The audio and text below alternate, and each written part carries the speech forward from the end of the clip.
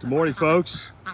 Want to do some garden updates, but part of the duck troop's coming around. A lot of you guys asked about the ducks, so I thought I'd start out with good morning, ducks. How you doing?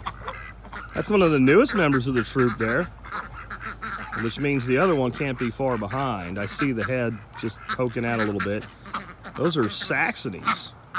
And they came from a good friend named Steve. He was having some processed for meat, and he had to drive right past my place pretty much to get to the place he was going. So they have no idea how lucky they are. They now have a long life as layered ducks with my flock versus a short trip to the oven. So they've adapted really well. They had a little bit of argumentative behavior with the flock when they first got here. They're tough ducks though, man. They've quickly turned into kind of the dominance. And I think it's partly because these guys are all still molting, but they were really in heavy molt when they got here, so they were not feeling the top of their game. These guys are young springbucks, man. They're ready to rumble. So 2 new layers to the flock. Anyway, want to do some garden updates, and what I want to talk to you about today mostly is this amazing honey badger squash. And you can even see this leaf here has been pretty much sucked dry by squash bugs.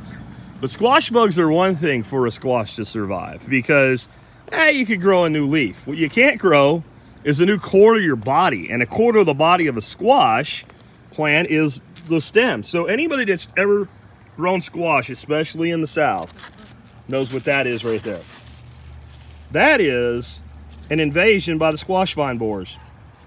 And it is not the only place this squash has had vine borers in it. It's also there, and down at the base, it's been hit. And if we go over here, there's another one of them here. It's not quite as bright as rain as the other one, but look, see that? Vine borers. This is generally like, you know, the equivalent of getting liver cancer and pancreatic cancer at the same time for a squash. Like, you're dead when this happens to you. But what do we got going on here? And we got some other ones doing the same thing. Look at this. Now, I pollinated this one myself yesterday to make sure, but that is a well-formed female. Blossom opened yesterday for the first time, and it was closed this morning, and since I manually pollinated, I have no doubt this is going to form. I actually have a male blossom reserved for this one here, which I think is maybe 2 days away from opening, in case there aren't any, because I'm getting a real scarcity of male blossoms right now. And then I got another female, and usually if they're not going to form, by the time they're this size, they start to look sick. This one looks like it's going to form, so it looks like I'm going to get 3 just right there. That vine is actually coming from here. So it's this plant right here with all that vine borer damage that's doing this. And this is another vine forking off of it. Now, it's still too young to know if that's going to form, but there's a female right there. This female looks to me like she's probably not going to form. It's just got an unhappiness to it, so I might not get that one, and they don't always form. But I've also got, right here, a brand new split vine coming out of the trunk, and that just started. We've had the weather cool down, and everything that didn't die during our hot, dry, miserable summer is turning around. Even these little pole beans here, there was just a couple I popped in the spot. They've, if you look here, you can see they've just failed to flower up till now. Now we have new growth coming out of them, so maybe we'll get a few beans off of that. But this squash is the star of this story here. Again, you look at this vine here, unhappy, but coming out this end, this is all brand new growth, looks all happy. So even though everything behind it, so it's like outgrowing its misery. And if you look at that stalk going in the ground right there, that is unhappy. It's also sending out new growth. So this vine here is new. Come around here, check this. See that tip? That tip's now gonna come up onto this trellis. Where's it come from? Same one. This thing's all the way over there. This is 12 foot of vine, and this is, it's all coming around. Now this one's not flowering yet, and this was an experiment. I've grown these in the spring. They usually look miserable in the summer. I usually clear the space and plant something in their spot. This year I have so much production at so many places, I thought I'm just gonna let them go and see what happens. And it looks like I'll get a second crop. This is one of the coolest productive plants. Nice male blossom there, and I may snag that as well. This one's already been open for a day and now it's closing. So it's done. If you want to harvest them for pollen, you want them about right there when they just open. You can see that stamen has tons of pollen on it. But what you want to do is you do not want to put that in a plastic bag. It will rot, ferment, get nasty. You want to put it in like an old school paper bag, or you want to go ahead and let it dry, and then you can take the pollen off the stamen and put it in a little thing, and you can use a Q-tip. I just generally only need them to last a day or two. I just keep them somewhere nice and dry, and then I'll just peel these off, and I'll just manually use the stamen itself to pollinate. You only need to get a little bit in there. Another male flower coming here. So it looks like we're gonna have plenty of male flowers to go along with our females as they open. And that's what you want. You wanna have males that are gonna open about the same time, because in the morning, it's still morning, but in the early morning when I come out here, there's bees all over these things when they open. They love them. So as long as we get that and that open at the same time, we're good. But yesterday when I came out here, this was open and not a single male out here was open. I had another plant in a total different location that I went and got the blossom and brought it over and manually pollinated. But the fact that these can grow with vine borers in them is insane to me. It's insane to me. This, in another couple days, will be almost twice its size, and it will be nice and green like this, and you can use it as a zucchini. If I let it go a few weeks, it will get about down to my hand in length down here. Go back like this. Came like down there, like it'll grow another 1.5 feet. And this neck will get about that big around. This will form a great big seed bulb right here where the seeds are, but only from here down will have seed in it. It will turn orange and it will taste a lot like a butternut. Not exactly like a butternut, but a lot like a butternut. It will then be a winter squash. It will store for months without refrigeration. So what I have here is a zucchini, and I have a winter squash in one. And I have a plant that will survive the plague of the vine borer, and this is from Save Seed. And of course we'll save seed. This will be one, I've got some earlier ones this year marked.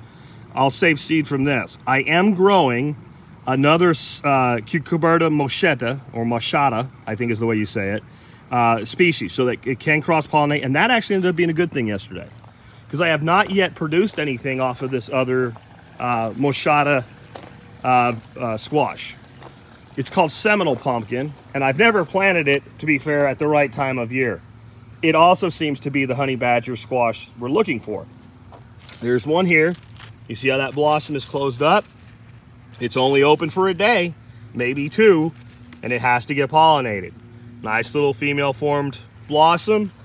There was not a male flower on this plant open, and they have an interesting looking male flower. This one's not open yet, but you can see they almost have their own little tendrils, but none of them were open. It looks like this is huge. This is all honeydew melon. And the honeydew melon, a little hoverfly, I don't know if you can see him or not there. The honeydew melon is, since we got all the rain and the weather temp changed, I got a couple honeydews off it early. It's all coming back around. I've got melons setting just everywhere. I'm sure only maybe half of them will form, but if half of them form, that one's formed. That's gonna be a nice one. And they grow beautiful off these trellises. Anyway, back to this guy here. So it's also got the vine borer damage all through it, right here, and it's survived. So now what I found is two high value food squash that are storable, that can handle my vine borers. And so what I did yesterday, and everyone's like, this is gonna be a Franken squash. You gotta stop that, I'll explain it to you. That's not how it works. I took the male blossom that I used to manually pollinate that Tromboncino over there, and since there were no males for this, I cross-pollinated it. Now what that's gonna result in is this squash right here, assuming there was enough pollen to make it happen, since they're both C. moschatas, it will grow, it will develop, and unless something happens to it, it will turn into a Seminole pumpkin that we can eat. The seeds out of it will be the hybrid. When one squash or one melon of the same species pollinates another and cross-pollinates it, nothing happens to the plant that gets cross-pollinated in its first generation. It would be like if you had a shepherd and a collie, and you're going to make shepherd collie puppies. When you have the shepherd sire breed with the collie dom, right? Your female dog, right?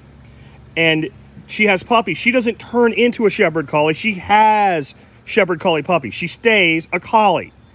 That's how squash works. And I don't know where this has come from, where some people think, well, if this one gets crossed with that, it's going to make a Franken-squash. No, it's going to make some sort of a cross if you plant those seeds. And you can bet your butt, if that sucker turns into a nice, beautiful form squash, I will plant that seed, and I'll see what happens when we get this cross. It could be a very, very interesting cross. Everything you see in a typical garden, something like these Cubanelle peppers, right? Something like this lemon basil, right? All of it. Well, this is actually Genovese basil, and this is lemon basil side by side. The way you get these is you get them through crossing and back crossing and recrossing until you come up with either a new hybrid, or then you start regrowing and saving and regrow and save for a few generations, and you prove out a new heirloom. That's how all this stuff happens. We don't need to be afraid of things crossing with each other. Other things doing well, the sweet potatoes kind of gone and lost its mind. Most of my peppers are looking beautiful. These Cubanelles here are just uber productive. I mean, I like the way they're really good fried when they're like this yellow color, but I like them when they turn that red. They're just a totally different pepper. They're just so sweet when that happens. These were the you see I even just threw away some of the eggplants down there. It turned yellow, but these eggplants were about shot looking in our summer Darth, and they're coming back around and they're starting to produce again. I got to pick those or they're going to go bad. The only place I've had something that was really unhappy are these peppers over here. These were some extra peppers that I started, in my seed starting system, and they got really leggy, and I just threw them in the ground when they were about to die, and I gave them no love this year. And you can see this is called chlorosis. If you ever see that in your leaves, that's chlorosis, and that's almost always just a straight up nutrient deficiency. Now, you could have different types of chlorosis where your nutrient deficiency is, instead of, potassium or nitrogen or what have you, you can have like a calcium or magnesium or an iron deficiency. This is a straight up macronutrient deficiency. And the way I know that is, see how these leaves up here are starting to turn nice and pretty green again? Look, you can see right there, I gave them a double dose of Dr. Earth fertilizer, and they're turning straight around. So these will be a good late season, even though they kind of got dwarfed and unhappy. And this guy here was so leggy, I had to prune him. They'll end up with a really big production for us, probably in early November, right before our first frost. This will be kind of the last. And again, here, look. These are eggplants. Again, these Asian eggplants that I basically cut them almost to the ground. You can see here where I cut this off because they were so unhappy, and I just left them in the ground. And look, I cannot eat all of these this year. I will not plant as many eggplants as I did last year or this year, next year. It's just not happening. Anyway, things are looking really good, but boy, that Tromboncino, I've grown it for years, but I've never tried to let it make it through the misery. Once it got like this, and then this plant 3 weeks ago, it just looked horrible. And so I've always, once that happens, just said, hey, we're not going to get enough out of it. Look at that.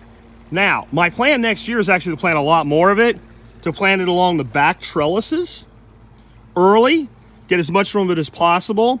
Then I will still go ahead and take it out, and I'll select the plants that look like they have the best chance of doing this, because they're not all going to be able to do it. And I'll save my seed from my second flush. Those are my survivors. Those are my honey badgers of honey badgers, right? So like my toughest honey badgers is where I'll be, because this plant, this is a caloric storage plant. That sucker right there, when it turns orange and it fully matures, will store for 4 to 6 months with no refrigeration. And it's all edible down to the bulb. instead of being like a butternut where you cut it open and you got like half of it is seeds, that neck is 100% solid. It also, again, when you pick it as a zucchini, and I mean, you could pick it now, but you could just wait a couple, you know, a few days, it'll get a lot bigger. It makes the best zucchini noodles ever. I have one of those little twisty things that you twist and you get zucchini noodles. Well, it's perfectly straight when you grow them on a trellis. There's maybe a little bendy part you got to cut off up there, and it's solid all the way through with no seeds. So you get a full yield with those noodle makers. It's just awesome. So anyway, that's where we're at. A little quick look over here. Those Asian red noodle beans are looking really good. They also look a little bit nitrogen efficient. See how light green that is? I just gave them a nice little helping of Dr. Earth. I'll probably get out here tomorrow night. You always want to do this in the evening. I use the Garrett juice in a spray. I will spray them all with Garrett juice and give them kind of a foliar feed. These peppers here were well taken care of when they were put in. They weren't abandoned and abused like the ones on the other side. And you can see the difference in the leaves, because this is all the same soil, guys, right? But they were fertilized when they were supposed to be. They just got another shot. They produced a bunch of peppers. They were harvested, and then it got really hot, and then they stopped producing. There's maybe a couple little ones that I'd ever picked on them. But now look, there's the blossoms, second flush. So these guys will be probably loaded with peppers in a couple weeks. Absolutely loaded with them. And then we have our late season eggplant, which apparently I didn't need to plant, but I did because I thought the other ones were dead. And they're starting to produce, and they're looking really healthy, even though they had some leaf damage by pests. You can see what happens as soon as the weather turns and the stress is off the plant, the pest damage is irrelevant. That's the strong plant can handle a few holes in its leaves. And the new growth looks like this. And it's just getting through that summer dearth. Anyway, guys.